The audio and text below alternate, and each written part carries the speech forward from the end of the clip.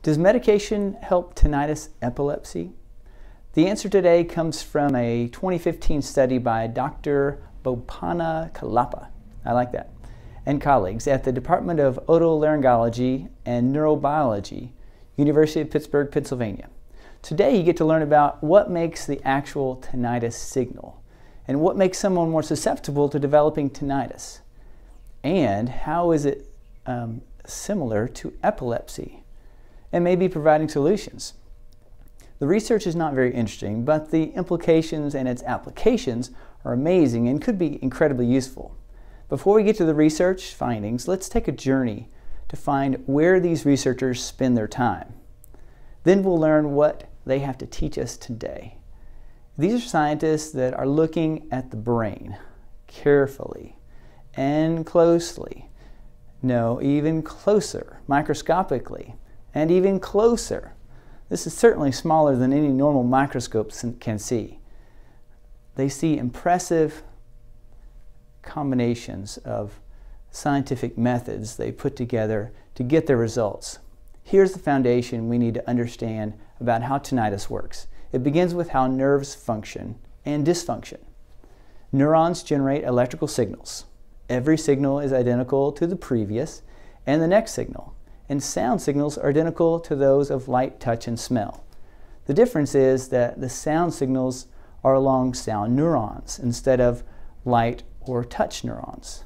In the same way, different sound pitches or frequencies travel along different sound neurons to unique, specific areas of the brain in the auditory cortex. A louder sound is communicated by more frequent nerve signals. It's much like a doorbell. Even though all the doorbell sounds are basically the same, you can tell where the signal is coming from by which apartment you hear the bell in. You can tell the intensity of the person on the other end by how frequently they press the doorbell. Of course, in the brain, there are many more options and much more need for one wire signal to connect to another. The signal is connected or transmitted from one neuron to another across a tiny gap by chemicals. So the electrical signal travels along a neuron, then a chemical signal communicates the signal to the next neuron. The gap between these two neurons is the synapse. In our doorbell analogy, there's a gap between the doorbell button and the wire, then again between the wire and the speaker. These gaps are the synapses. Now here's one of the big keys to the problem and solution of neurology, hearing loss, and tinnitus. If the neuron after the synapse gap is not activated, nothing happens. So in the case of hearing loss, it's as if the doorbell button is broken. Not even the first neuron sends a signal. In most people, the speaker stays silent. They don't hear anything in the frequency of hearing loss, or they hear less in the frequency of hearing deficiency. But in the case of tinnitus, it's as if the disconnected doorbell speaker is generating its own signals. It starts sounding off spontaneously in the brain. Have you noticed how some people have the same supposed causes of tinnitus, but some people never develop tinnitus, even though they have the same cause? The researchers in this study went in search of the secret power that helps some people keep from getting tinnitus. And people who get the hearing damage, that is, their speaker gets disconnected, but it stays silent. And those people, tinnitus never develops. So the researchers started with some important information. A unique characteristic about neurons is that they are activated once. And when they are, they're more easily activated again. This is the foundation of what we call plasticity.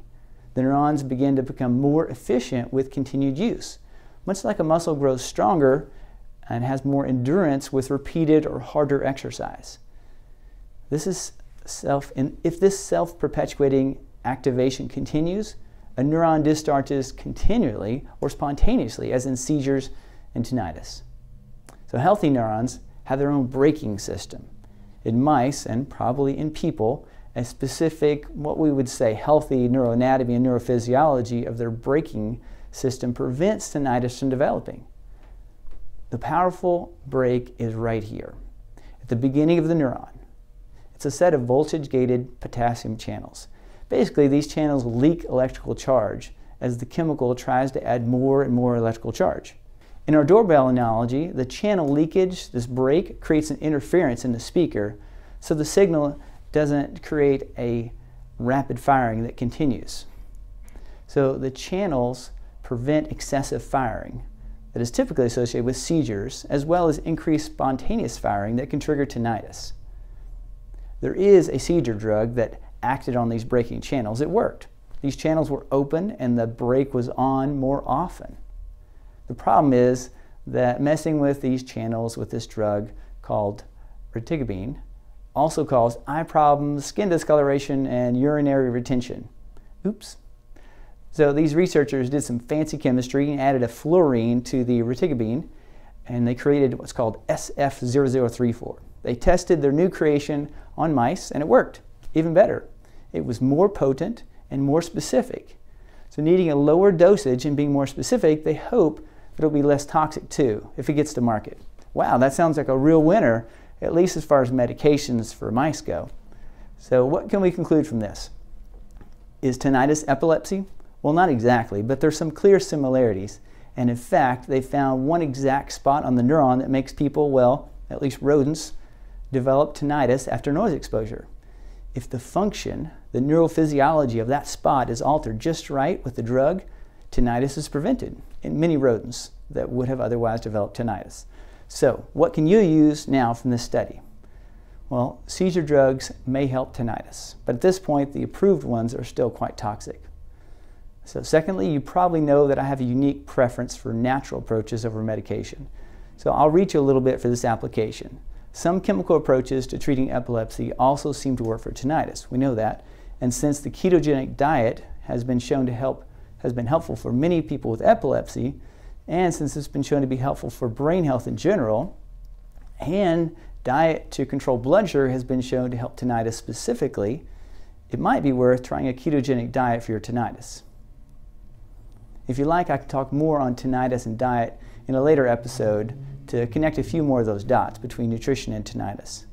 There's been interesting research specifically on one particular diet and its effect on tinnitus.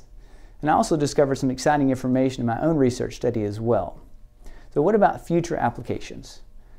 Well, we could include an eating plan as part of a comprehensive self-help solution for tinnitus. Also, it would be great to have a self-assessment tool to help people know if a particular eating plan change would likely be helpful for their tinnitus, and if so, which one. So I'd like to know your thoughts. Please leave a comment or request a review of a particular research study. To stay connected to tinnitus research and therapy applications, subscribe to our YouTube channel. And to be notified of new therapies and video postings, click the bell and subscribe to our email newsletter at TinnitusEnergy.com. Thank you, and may God bless you.